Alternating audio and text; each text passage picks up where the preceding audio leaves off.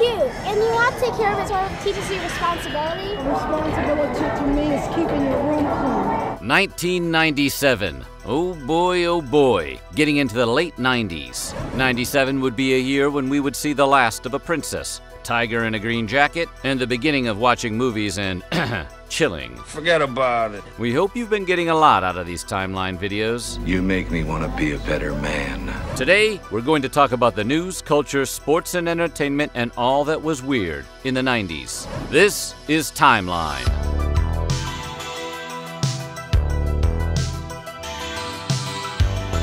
We're gonna get you revving because this is all about 1997.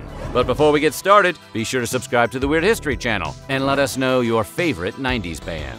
Now, how much of 97 do you want to see? All of it, Kevin! This is 1997. How about I sell you a piece for 100 G's? Okay, front me. Popcorn!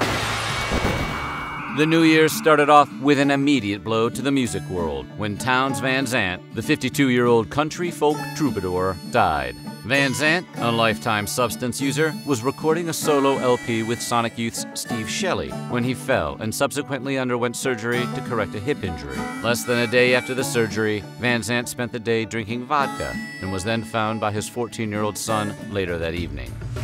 If you were watching cartoons on the morning of January 11th and you lost reception, it was most likely because the Telstar 401 satellite got zapped by a massive cloud of electrically charged particles. This satellite, which had been orbiting around 22,000 miles above Earth, was hit by a coronal mass ejection from the sun, which is just fancy science talk for a blast of plasma from the sun's powerful solar corona. Of course, helioseismologists, those who study the sun, will know that although this coronal mass ejection happened on January 7th, its plasma didn't reach Earth until the 11th.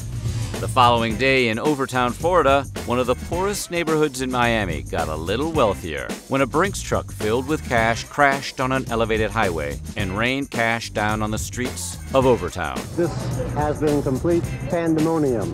People have been climbing over fences, climbing over each other, doing whatever they can to get at the money. The local authorities eventually broke up the cash grab, but not after locals made off with over $400,000.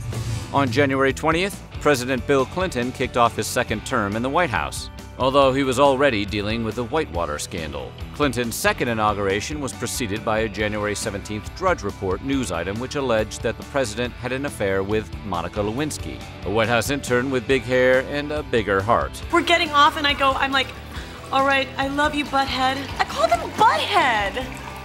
You did!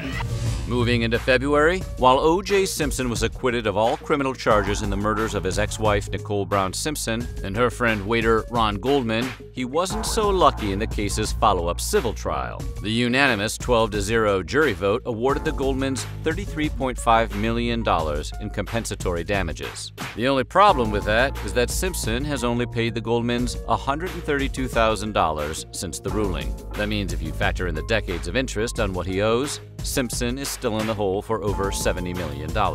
Somehow, the Juice still finds plenty of time to work on his short game. That's why they call me Juice, right here. 4 days later, during the U.S. Hot Rod Monster Jam, Corey Scott, a 28-year-old motorbike stunt rider, attempted a jump, one he had successfully landed 4 times before. In front of 30,000 spectators, Scott failed to grab onto the netting and crashed onto the ground below. He was immediately taken to Jackson Memorial Hospital where, sadly, he was pronounced DOA. On February 27th, the Republic of Ireland's High Court granted its very first divorce since the country implemented a constitutional ban on the splitting of marriages in 1937. This issue went 2-1 again. Quite clearly, social changes have taken place in Ireland. Before the 15th Amendment of the Constitution of Ireland, couples in crappy holy unions just had to wait it out until death did they part. Nowadays, Irish divorces are still not the easiest things to get. Couples have to live apart for 2 years, and each partner has to accept that there is no way in hell they'll ever get back together again. That being said, Ireland also has the lowest divorce rate in Europe. In late February, Larry Phillips Jr. and Emil Matasareanu stormed and robbed a North Hollywood Bank of America a little after 9 in the morning. While the actual heist was successful, its escape was a mess, and the men were met with immediate gunfire from the LAPD upon exiting the bank. The two bank robbers, outfitted with body armor and illegally modified assault rifles, traded gunfire with the intent of escaping in their getaway vehicle. But instead of driving off, Phillips and Matasareanu went out in a blaze of gunfire. Moving into March, Christopher Wallace, also known as the Notorious B.I.G., was shot in a drive-by shooting after a Vibe magazine party at the Peterson Automotive Museum in Los Angeles. 911 emergency, what are you reporting? We on 5th back to Wilshire.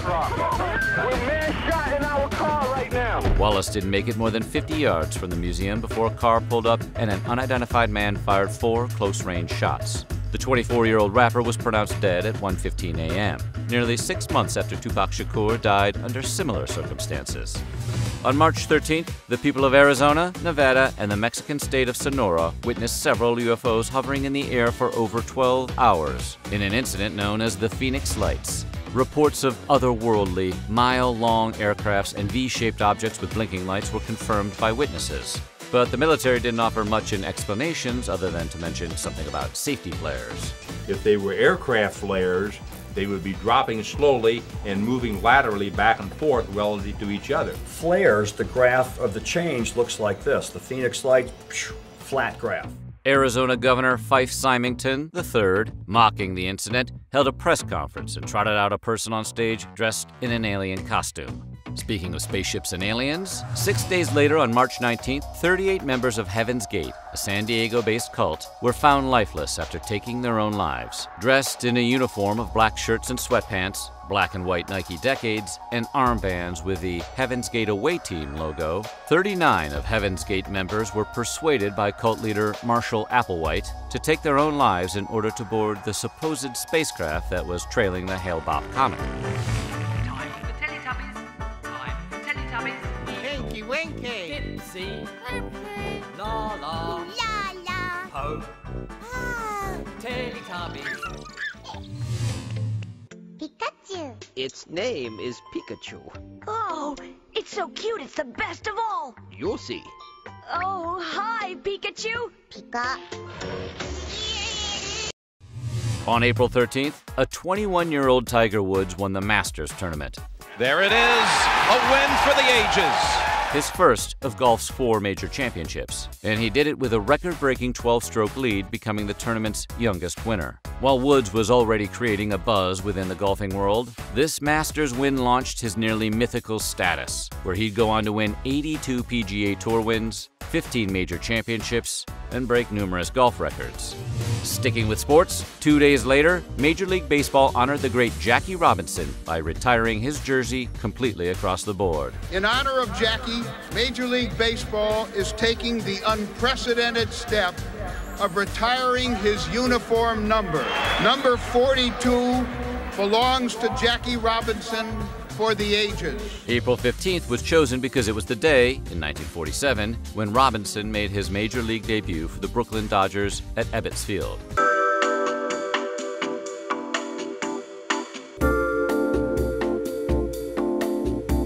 Start thinking about your last meal.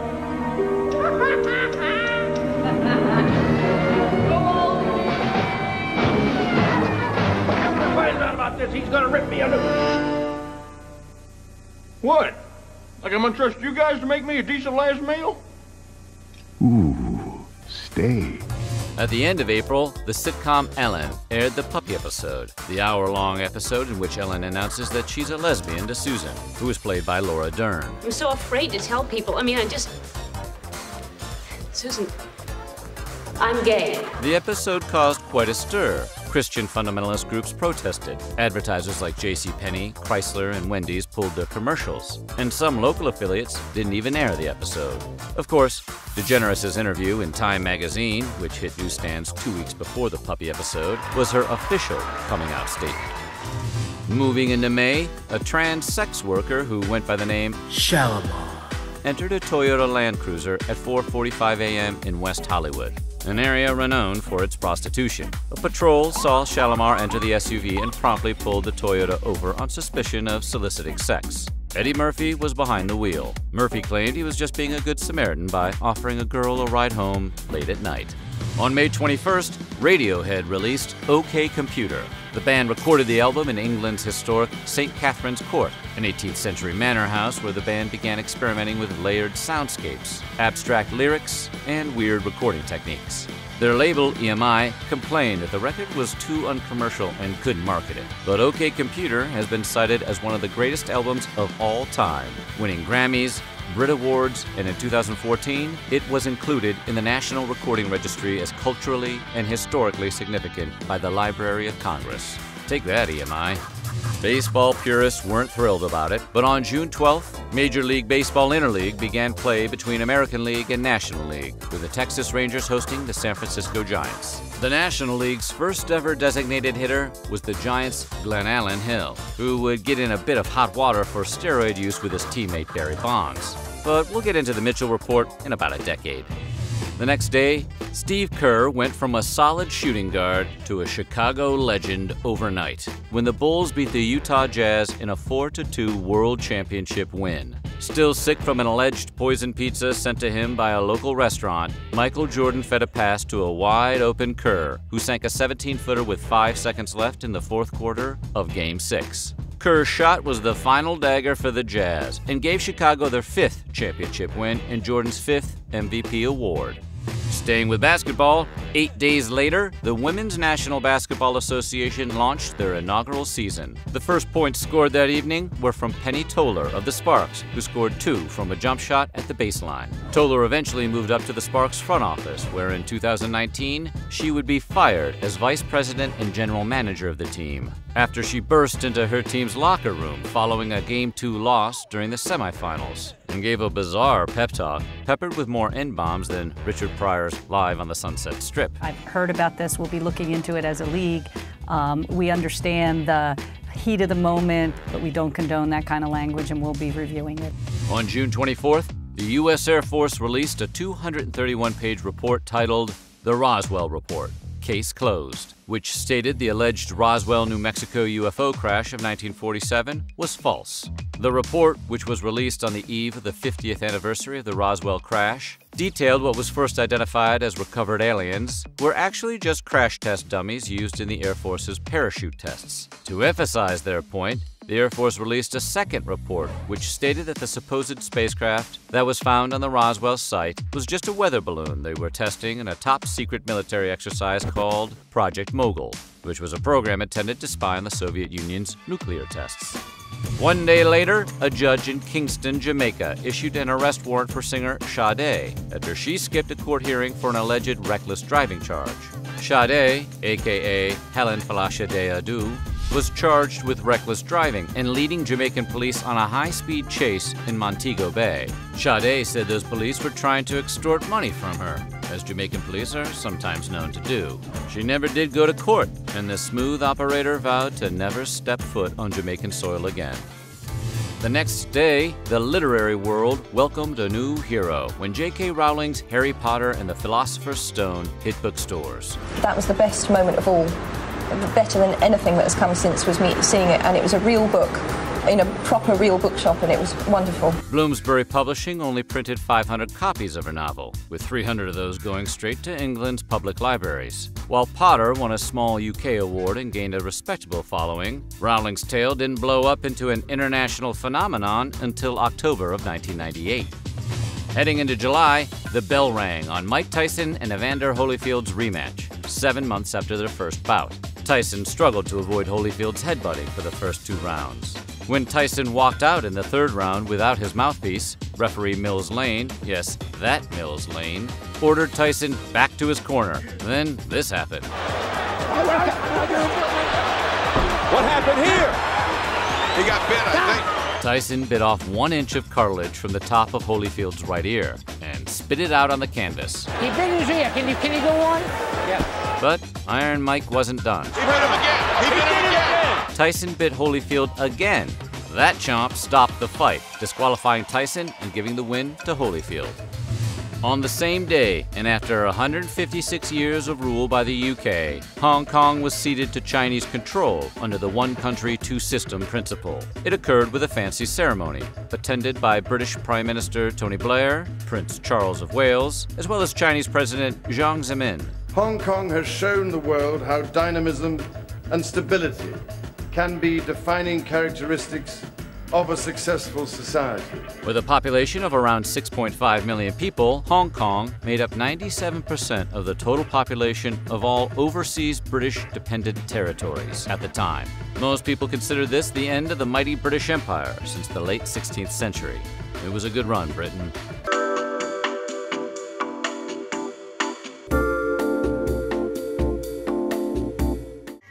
Don't give up.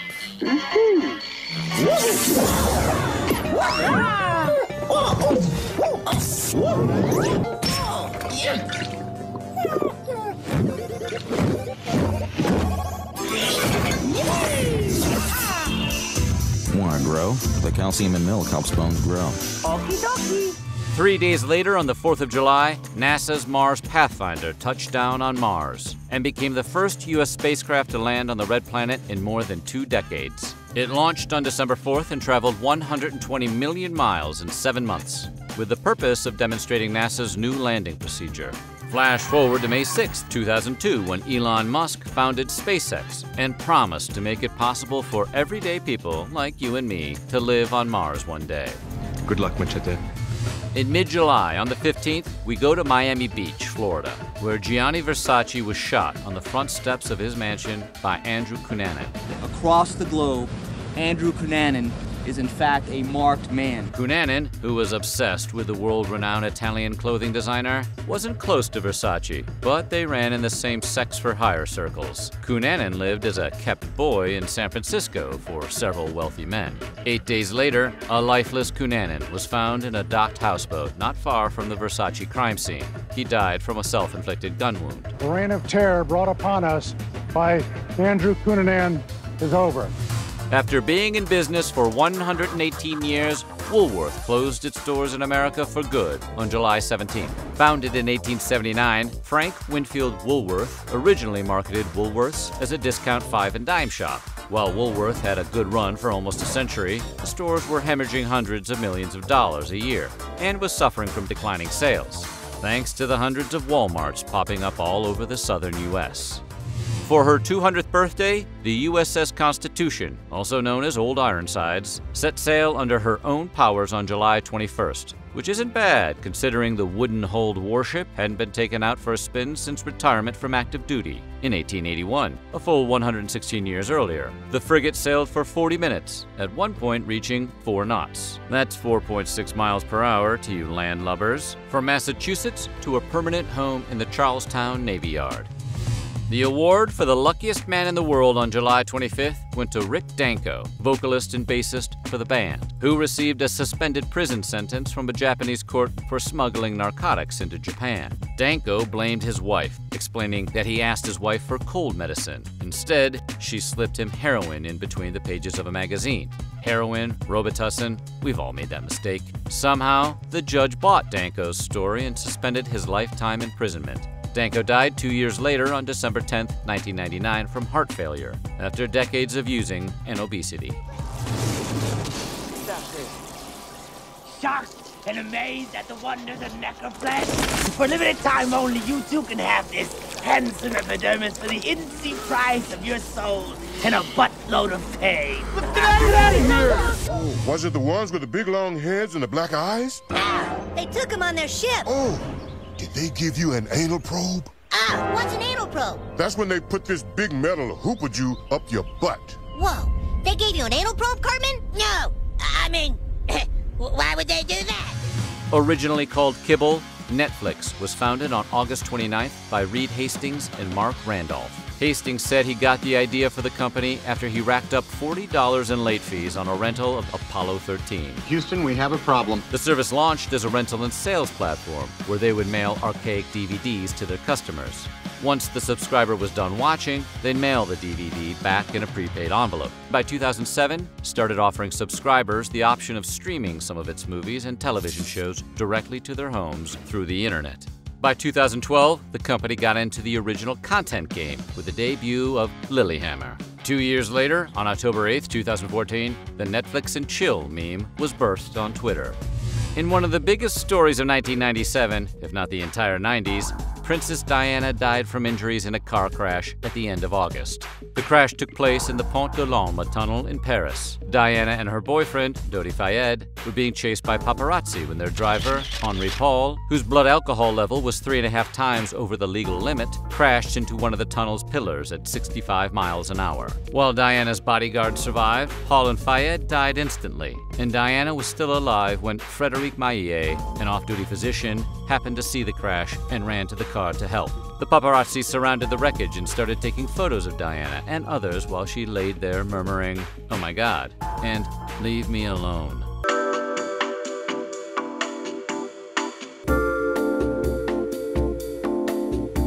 Michael, before the break, you were talking about your nightmare. The other night I had this nightmare that I was running in my Arizona Spiridons and everyone was looking at me, or trying to. I even heard this little girl say, "Mommy, why is that man all blurry?" I felt like screaming. Why can't people see the real me? The guy who walks to the mailbox. The guy who chews his food slowly so it digests well. Can I stop now? Of course you can. You're gonna make it, kiddo. Moving into September, the Scottish referendum for devolution was held in Scotland, in a vote which would determine whether or not resources would be available for the creation of a Scottish parliament with a transfer of powers to a lower level, and whether the parliament should have tax-varying powers. The vote was affirmative for Scots on both counts. Donald Dewar and Tony Blair have delivered tonight. They've delivered for Scotland. And the Scottish Parliament was established following an election in 1999. William Wallace would be proud. They'll never take our freedom!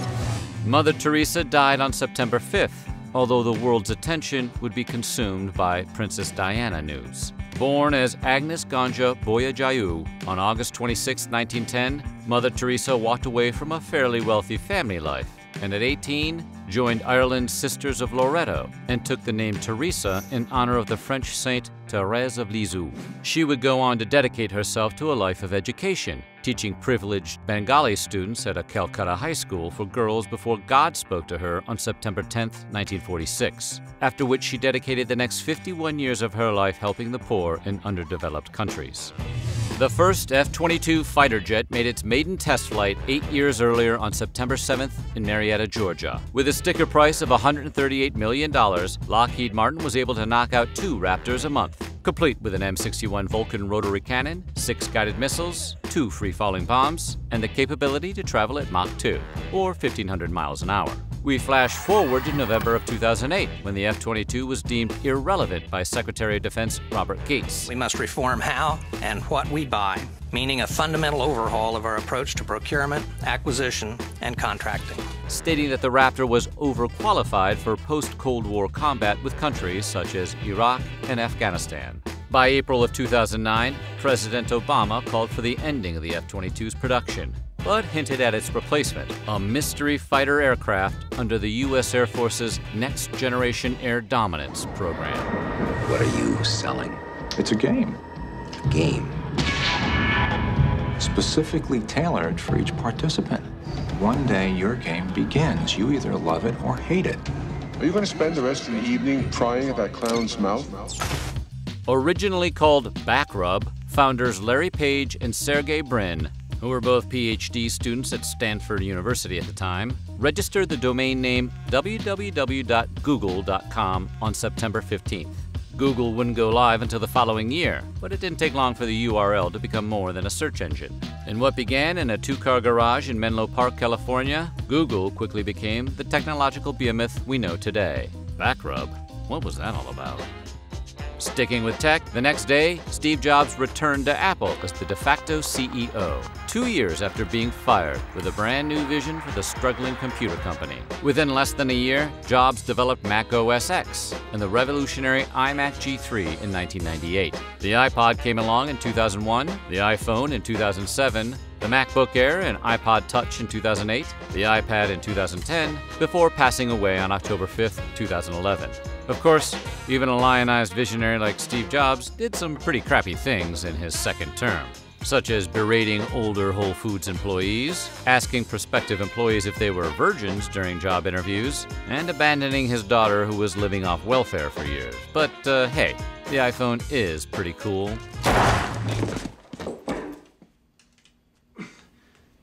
Have you a valediction, boyo? Rollo. Tomasi.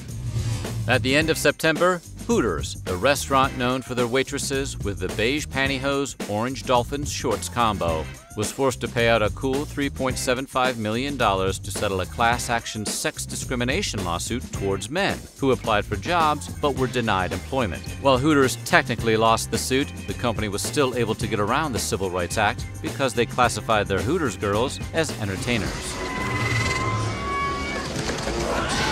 No good, Rico!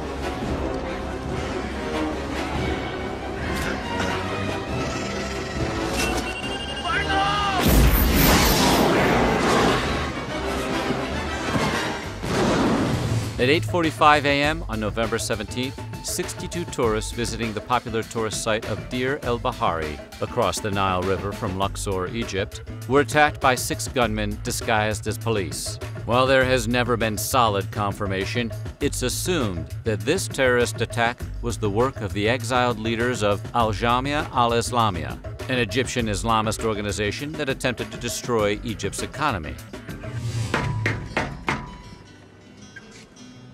Do you like apples? Yeah. Well, I got a number. How do you like them apples?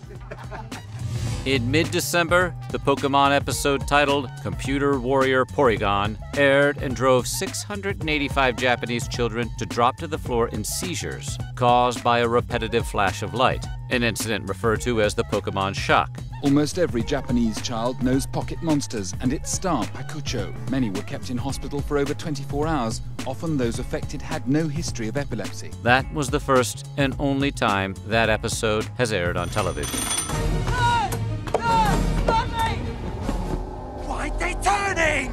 Is it hard over? It is, yes, sir, hard over. It's got a head.